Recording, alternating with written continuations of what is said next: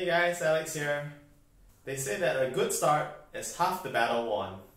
So today we'd like to talk about Introduction to Openings, which is actually about the starting of the game and the first couple of moves.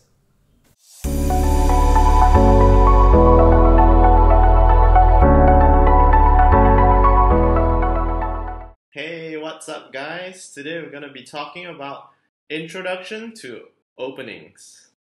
So today's topics are the Othello game breakdown, specializing in openings, and of course I'd like to share with you some common openings to the game. So let's talk about the Othello game breakdown. If you think about the rules of the Othello game, Othello is nothing more than a board with 4 initial squares occupied and with 60 empty squares for players to play by taking turns. So, assuming there are no passes occurring in the game, one would expect to actually play 30 moves in a game. So if you ever heard of a multiple choice question or MCQ, you're basically answering 30 MCQ questions in every game of Othello. And each of these questions would come with at least 2 or more choices each. So if we just make some simple assumptions and just mathematically derive the variations that you can have in Othello for at least each player, you would probably face with at least 2 to the power of 30 variations in Othello, which gives you 1,073,741,824 lines possible. Bearing that in mind, let's talk about what is an Othello opening. Let's just broadly define as the 30 moves that you have to play and just split them into 3 phases, with the first 10 moves being the opening. And of course, alternatively, we can also define that book openings are basically where you know that particular opening until. So if you know it until maybe the 8th move or the 7th move, let's just call that your book opening. So book opening is basically a particularly technical term in Othello to describe where a player actually knows that opening. So one of the common phrase that we hear, at least for local players in Singapore, say, they will ask each other, "Are you still in book? Are you still in book?" What it means is that they are just asking their opponent casually whether they are still within a certain line or variation that they have already memorized and are still in the know of the best move. So of course, when I first started learning Othello, I met experienced players telling me that they actually know certain Othello openings from start to the end. I was like, how can you know all that? But after spending years playing Othello, I can roughly understand why they would be able to actually build on their experience and memorize or know these lines. So let us now talk about the benefits of memorizing openings. It basically reduces uncertainty by limiting the lines. So instead of having to learn more than 1 billion lines possible, you would then actually look towards just reducing that uncertainty by restricting the Othello game or your Othello game to certain lines of play. One more benefit about memorizing openings is that it's a consistent approach to mastering Othello. As you play your preferred opening in games, you actually build on that experience in terms of which lines you learn and what moves you know and what type of moves you actually favor compared to others. So the third benefit is that you would then have a better chance against top players who also memorize these openings. Let's now talk about specializing in openings. The pros about specializing in a particular set of openings or just a particular opening is that you ensure consistency. So the second advantage is having a home ground advantage. When I talk about having a home ground advantage, I'm not talking about where you physically are. But instead, when you play an opening line that is only known to you, one analogy that I like to compare to is that let's just assume that Othello is actually a streetcar race.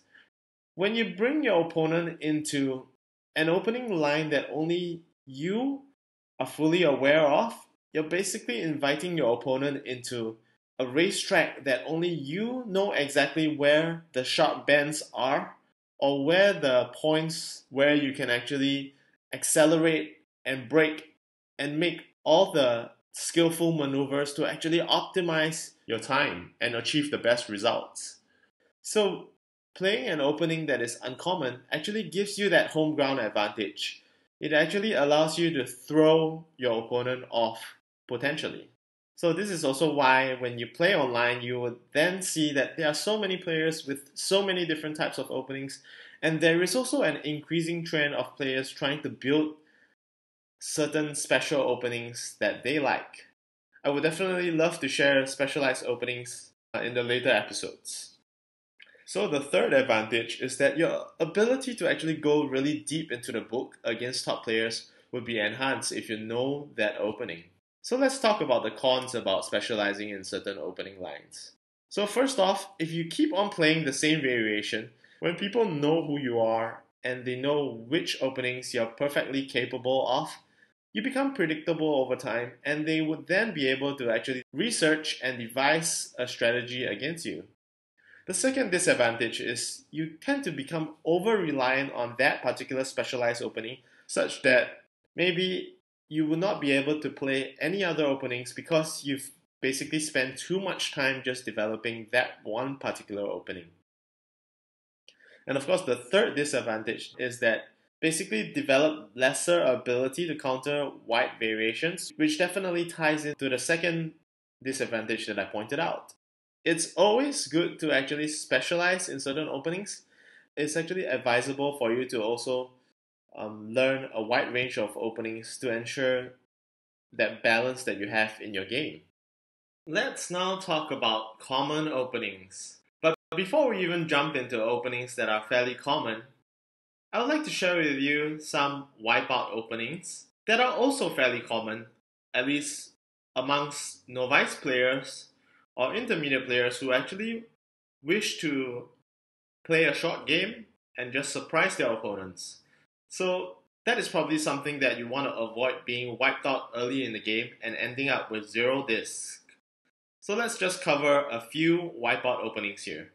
So the first one is actually the rose wipeout opening. So let's just go with c4 being the first move for black. And let's say if you were to play the perpendicular variation, and black followed with rose over here, and you went with the book move over here. And let's say instead of playing the usual book move to d6, and black plays to d2, which is fairly uncommon. And let's say over here you have a few options to just flip one disc and keep your disc fairly grouped together. You have 1, 2, 3 options. And given that the fact that you've learned that having a more compact shape is actually more advantage, you might choose c3, which is definitely the best move over here. However, when black plays to b4, you might be tempted to actually jump into d3, being something that fulfills the 3 basic principles that we learned, which are group, small, inside. So this basically flips only one disc, resulting in the overall shape for white being fairly small, and also groups your discs together because it still remains within a group. It's occupying the inside, which is basically the center of the whole group of this. But what happens here for this particular instance is that if you play here into d3 as white, black is given an opportunity to actually play d6 and basically wipes out the entire board, which according to the scoring principles, all the empty squares will go to the winner of the board. So since black has basically 13 discs on the board, the final score is reported at 64-0, which results in your loss. So this is one particular wipeout opening that you want to avoid. So let's just move on to the next wipeout opening that I'd like to share with you. So this is more of the tiger wipeout opening. So again, black starts with c4, you play with a perpendicular opening, and black goes to f6, being the tiger variation, and you play to e6, and black plays to f5, and you play c5, which is a fairly book variation, but over here instead, black would play E2 instead of the usual book of F4, and if black plays E2, you realize you have 3 discs that are dispersed, and you therefore want to play into D6, which only flips 1 disc in one direction and groups all of your discs together on the inside. In fact, this is actually the best move possible. So over here, black would then set the trap to play C7, which is a bit strange because it's a fairly dispersive diagonal cut across, but it still quantifies as a centralizing move. So over here, white basically has 3 obvious options to C6, D7, and E7. So given that the fact that you've learned that the group small inside principles would encourage you to actually keep your groups of discs compact together, playing D7 or E7 actually results in your discs being somewhat more dispersed or in a more long shape, which is not that favorable. So you might be tempted to actually play C6, which is still within the center box of 16 discs, and to basically just flip 1 disc in one direction, and then keep your disc group in the center. So when you play C6 right now, black would effectively be able to wipe you out by playing B6. So let us see what happens next. When black plays B6, white is just left with 1 disc in the center, which is something that is usually at an advantage for yourself. But for this particular instance, you realize, regardless of any of the 8 possible directions that you can play to, you can only flip 1 or a few discs in one direction, which is on the back of your opponent's disc. So if let's say white were to play to B5, black would just simply play A5 and wipe you out and win by 64-0. Similarly, if we go back to that previous position, consider all the different possible directions over here. If white were to play B3, black would then just play A2 and wipe you out and still win 64-0. So if you just consider all the different directions, all the 8 different directions, you will realize black would just follow in that direction and wipe you out. So that is the second wipeout opening that I'd like to share with you.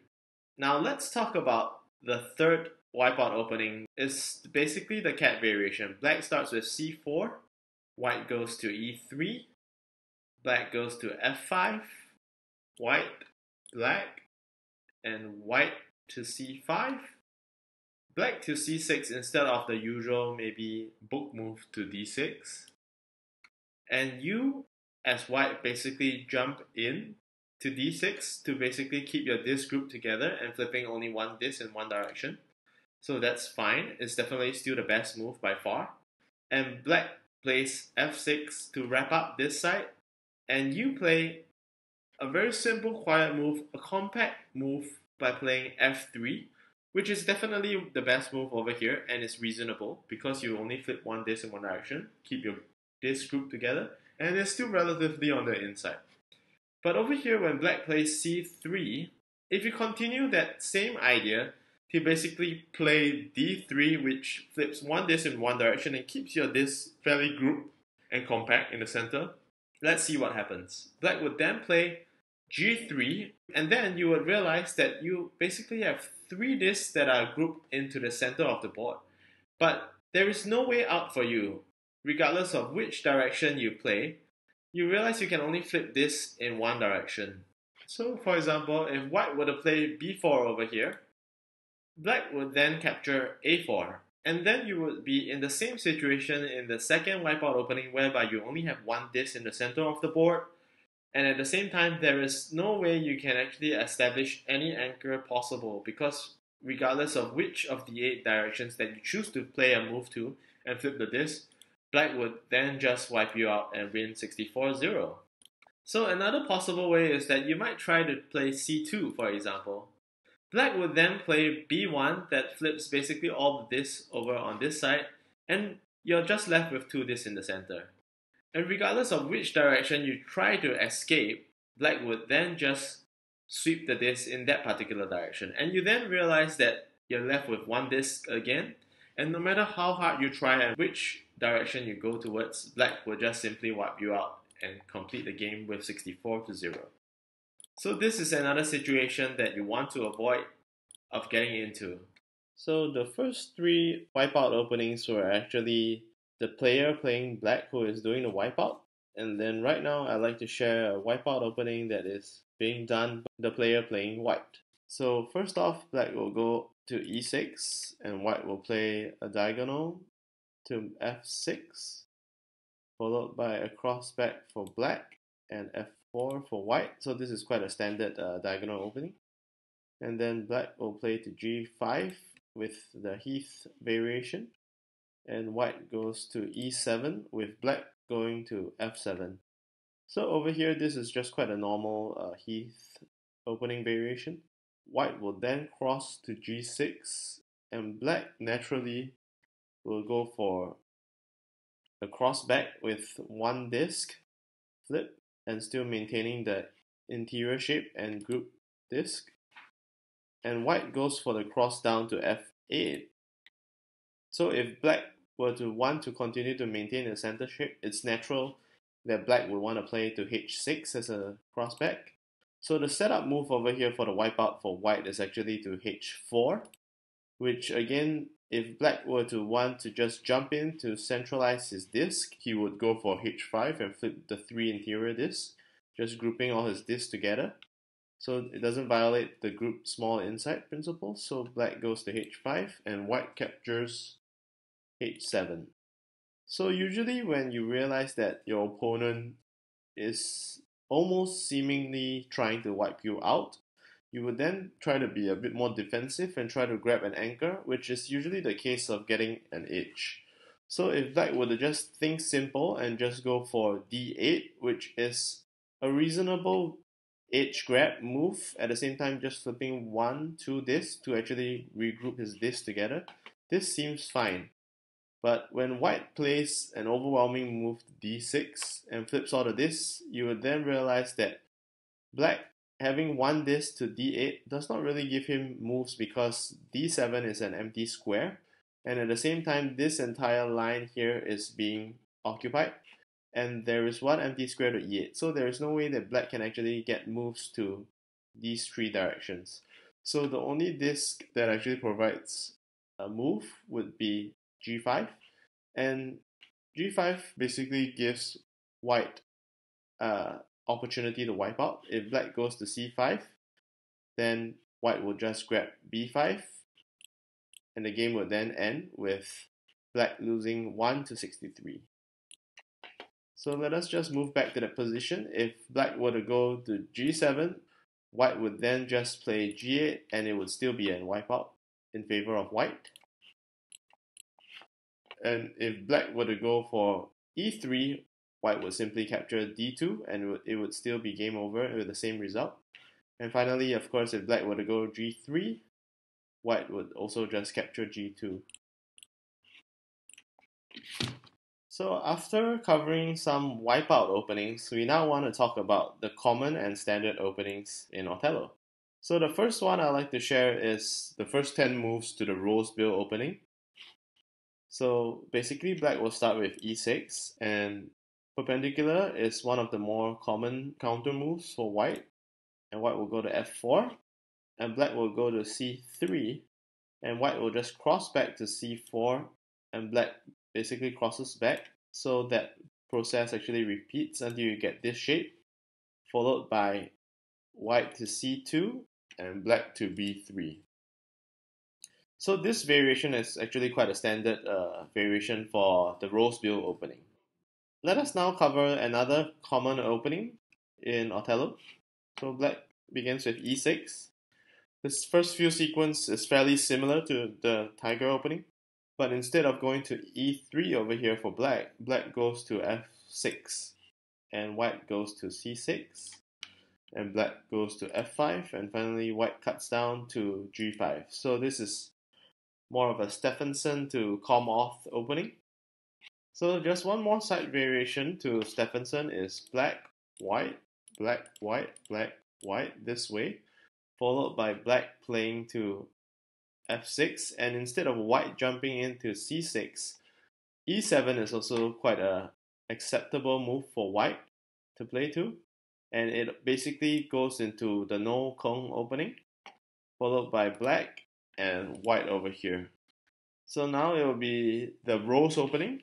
So black goes with e6, white goes to f4, e3 into the center, and white just continues to cut. Black will take a chip to the side at c5. White will center to f3, followed by a crossback for black to c4, and white to regroup to the right at f6, and black and white. So this is basically the rose opening. So now we go into the diagonal opening. So black begins with e6, white to f6, black just jumps into the cross, and white goes for f4. And usually there are quite a few variations over here. We'll just cover the most common one, being the cow opening, which is basically black going to e3. And then we'll talk about white crossing back first over here, followed by black c4, white to e7, black regrouping back to c6, and white to e2. So this is basically the Tanida opening, but it's also known as the sailboat opening. So let's talk about another diagonal opening variations, with black going to e6, f6, black, white, black, but instead of crossing over to c5, white goes to d6, and black goes to g4, and white goes to d3, and black goes to c3, and finally white goes to h3. So that's one of the basic variations of the chimney opening. So with that, we've basically covered a couple of common openings in Othello. And of course, this list of openings over here is by no means exhaustive. There are at least more than 100 known openings, and definitely a lot of sub-variations that one could explore. So feel free to go ahead and explore and just try to figure out your way into any openings that fits your style of play. Thank you very much for watching my video again, and I'll see you at the next episode.